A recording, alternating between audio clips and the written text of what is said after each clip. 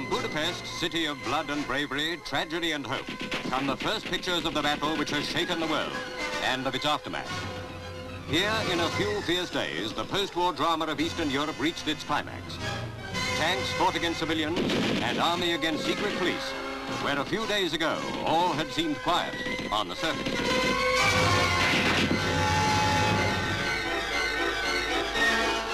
While the battle is raging, you have to keep out of the way. But a tank asks no questions. And when a country is divided against itself, the plane flying overhead may be on your side, or it may not.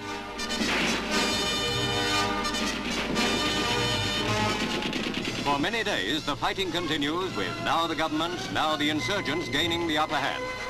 Running battles move from street to street. But as the toll of dead and wounded grows heavier, it becomes clear that the rebels must win, for they have the great mass of people behind them.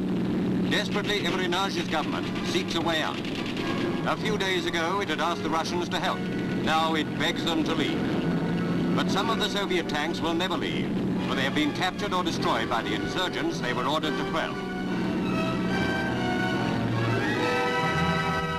To the outside world, the struggle seems strangely confused.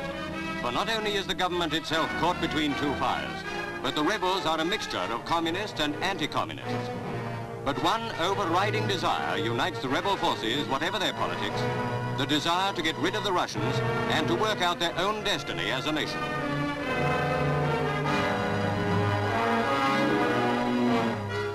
Hated even more than the Russians are the Hungarian secret police, and they can expect little mercy when they are caught.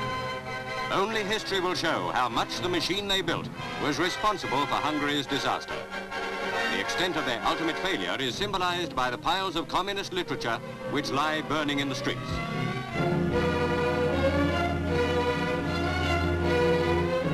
The fighting is dying down. The symbols of a discredited regime are being torn from public buildings. What will emerge from the conflicts, no one can yet say. But it'll be Hungarian and not Russian. Meanwhile, from wrecked hospitals to ruined homes, there is a terrible destruction to be cleared away. The scars of a week of horror.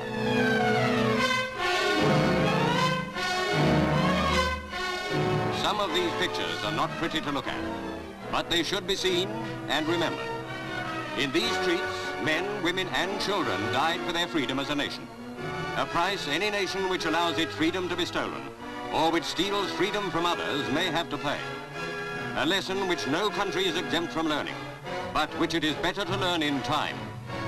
Who can say the Battle of Budapest is over? The rising has triumphed. Will its demands be met? If a new and better Hungary is born, the fighting will not have been in vain.